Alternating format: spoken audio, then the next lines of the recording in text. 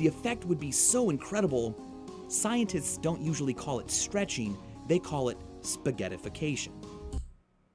Sounds like the plan for my next holiday for sure.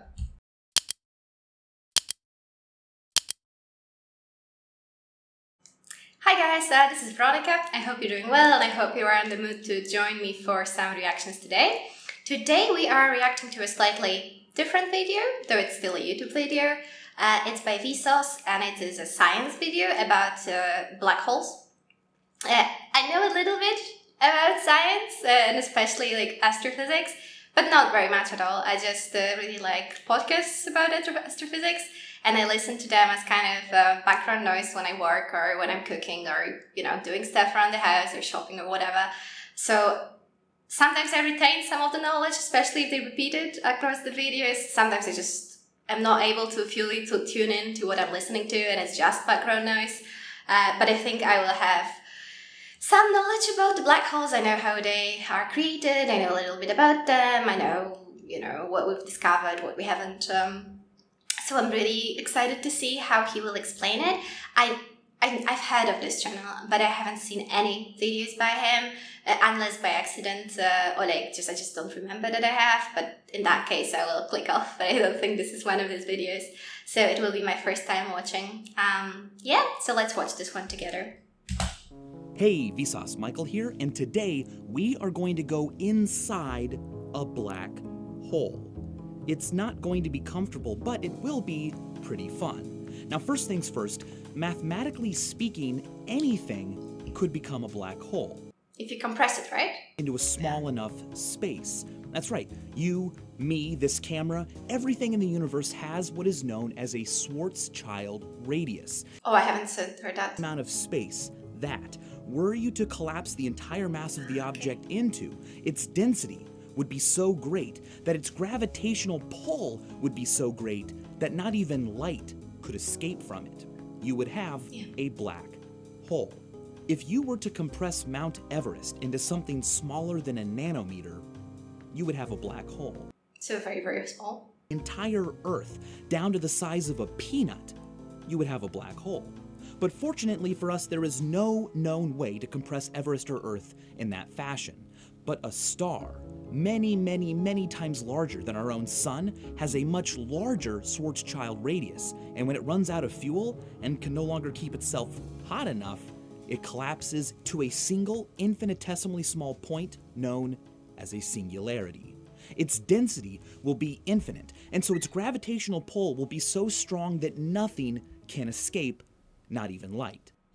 I think the term singularity became more known and popular after the Interstellar movies.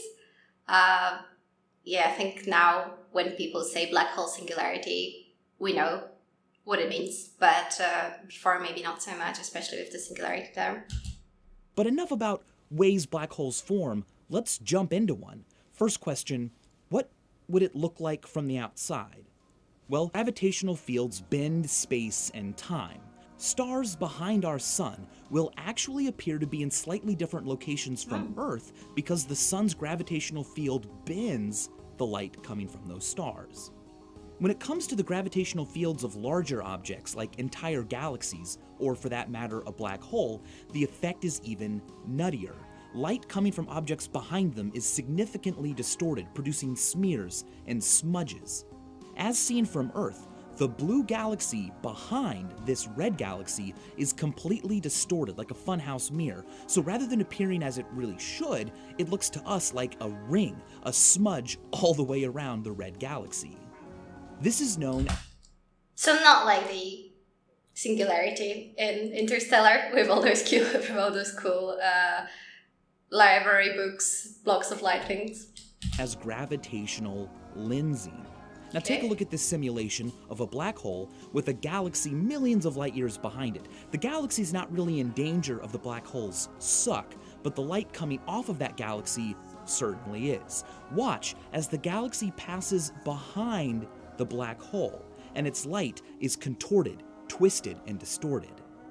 Now here's a really fun demonstration. What if the Earth were to orbit around a black hole. Looking from the outside, the Earth would look normal at first, but as soon as it passed behind the black hole's gravitational field would warp the light reflecting off the Earth, producing this. Ooh, that is pretty cool. Let's jump into a simple black hole, one that doesn't have a charge and isn't moving, and also isn't already sucking up a bunch of matter, so it's just there on its own.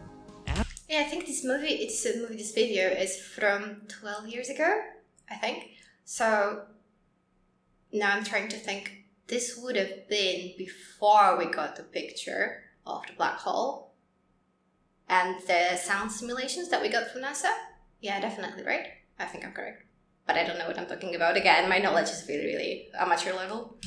As we approach, the distortion of the sky grows greater and greater. A larger and larger portion of our field of view looking forward into the black hole will be filled with darkness. Yeah, I'm gonna say no. Where half of our field of view has been swallowed up in darkness, we have reached the photon sphere. At this point, light is not going to necessarily get sucked into the black hole, but it doesn't necessarily leave it either. Instead, at this magical point in space, light, photons, can actually orbit the black hole. If you were to stop here for a moment and look to the side, you could theoretically see the back of your own head, because light reflecting off the back of your head would travel all the way around the sphere of the black hole right back to your face. A gravitational field not only warps space, it also warps time. Now, for most intents and purposes here on Earth, we never have to worry about that. But near a black hole, gravity would be so strong that an observer standing, watching you jump into the hole, would see something quite strange. They wouldn't see you get sucked quickly into the hole. Instead, yeah, we would never come in, right? Become slower and slower and slower until you reached a point known as the event horizon. This is a point in space where, once crossed, there's no going back. Yeah, I think the event horizon term is also quite popular from the science movies, science fiction movies, so we also know what that is. I'm also wondering, watching him now, how much, if any of this is outdated. I think no, because it's quite basic, but if you know anything about black holes and you think, or you know that anything of this has different, our knowledge about it is a bit different now, then definitely let us know in the comments so we can learn together. It is at that point that light can no longer escape. And so to a person watching you fall into the hole, that would be where your journey ended. You would seem almost frozen in space, the light coming off your body becoming increasingly red-shifted until you simply faded into nothingness. They would never see you cross the event horizon. But for you, of course, everything would seem fine and dandy. You would continue past that horizon to your now inevitable death. As you continue to approach the black hole's singularity, your view of the entire universe would get compressed into a smaller and smaller point in space behind you. If the black hole we're jumping into is large enough, things might actually be quite comfortable at that event horizon. We'll know that we're never going to escape and that our lives are pretty much over, but it might take us hours to actually reach a point where things started to hurt.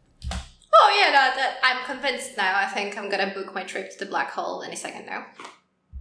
Why would they hurt? Well, the closer you get to the singularity, the more significant the difference in gravitational pull is across space. And so parts of me that are closer to the singularity would be pulled more strongly than parts that were facing away, and my entire body would be stretched toward the singularity.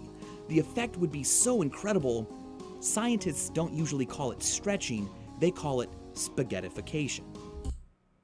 Sounds like the plan for my next holiday for sure. Once you reached this point, you would be dead. Your molecules would be violently ripped and stretched apart, and when they got to the singularity, well, we don't really know what would happen. Perhaps they would completely disappear in violation of all the laws of physics, or maybe they would reappear elsewhere in the universe. The fireports. Wormholes, sorry. What is known as a wormhole, a way of transitioning across space faster than light. Not in any way that violates the laws of science, but in a way that takes advantage of the universe's dimensions. For instance, if I wanted to get from this point to this point, I'd have to travel the distance. But theoretically, a wormhole would do something really crazy. For instance, Expanded. Yeah. this. Now, the 2 points are right next to each other and I can travel between them almost instantaneously. But again, this is all theoretical. Luckily, we do have a possible way of analyzing black holes right here on Earth. Well, it would be good if that could be my workplace and my house, so I can travel immediately. Enter the dumb hole. Just as a black hole does not permit light to escape, a dumb hole is an acoustic black hole. Haven't heard of that. Sound to escape. It doesn't have to be nearly as powerful, and scientists have been able to create dumb holes in laboratories using special fluids traveling at the speed of sound. A lot of progress still needs to be made in the world of acoustic black holes, but we may be able to learn an amazing amount of information about how black holes work by looking at how sound is treated in a dumb hole. Now here's another good question. What would it look like to travel at the speed of light, say, toward the sun? Well, surprisingly, you wouldn't just see the sun immediately rush up toward you. No, no, no. In fact, initially, it would look almost as if the sun were receding away from you. Why? Because your field of view would vastly increase in size. You would be able to see stuff almost behind you, and here's why. As you sit there, not moving yet, looking at the sun, there's light coming from stuff behind you. But if you travel the speed of light, you will actually reach that light coming from things behind you. You know how they say that the best way to learn something, if you have an exam coming up or something, is to explain it to someone else, and then you really can check if you know it and you can learn it. I'm just thinking this guy must have an insane amount of knowledge to be able to explain it so clearly and to imagine it as well, and then also, you know, other good character traits and talent that he can show it so clearly. But it's really great that we have all this knowledge available right now and we can watch these cool videos. I think it's amazing. As you reached light speed, your field of view would expand like this, concentrating the stuff in the middle. But where are you in the universe? Or here's a better question, where is the center of the universe? Well, this might sound crazy, but it's everywhere.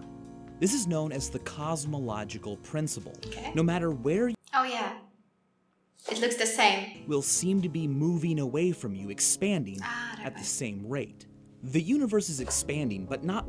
I thought he meant that the thing that wherever you are in the universe on the large scale, the things seem kind of the same in the galaxies wherever you look.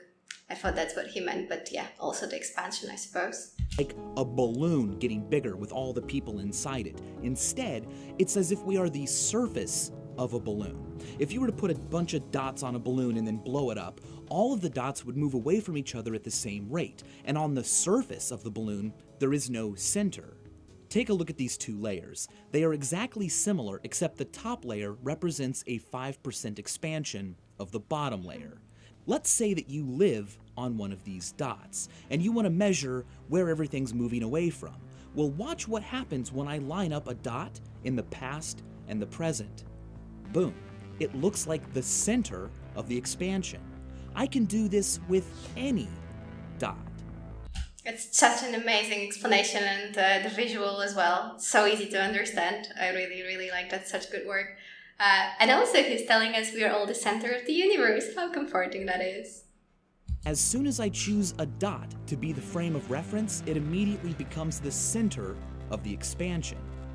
So while dying in a black hole would be lonely and scary and morbid, when you look up into the sky, think instead about this. No matter where you are or who you are or what your friends or your parents tell you, you really scientifically are the center of the universe. Finally, what if our universe was a Googleplex meters across?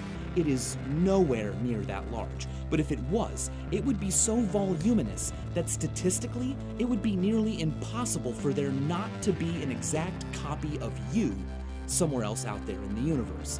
To see why, I highly suggest that you click right there and check out Brady Heron's new channel, Numberphile. It's part of the YouTube original channels, and I've worked with these guys before. They're amazing. They're my favorite kind of geeks. So check out that video, watch their other stuff, and if you like math, I highly suggest that you subscribe. And as always, thanks for watching. Okay, this was great. Maybe we should check out the adult channel next time. Let me know in the comments if you'd like me to, and if you don't, then I guess I'll have to make a decision for myself. This was really such a good explanation of everything, and as I commented along, some parts of this were completely new to me. Really great. Not sure if I'm convinced to go inside a black hole if that ever is an option. I think I'll pass, but yeah, really good explanation. If you liked watching with me, then please leave me a like, and you can subscribe to our channel because it will help us out a lot.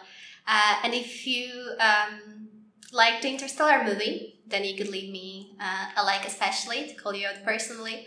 And if you also like astrophysics podcasts, then leave me a comment and maybe recommend some to me, because I'm running out of episodes on the ones that I watch.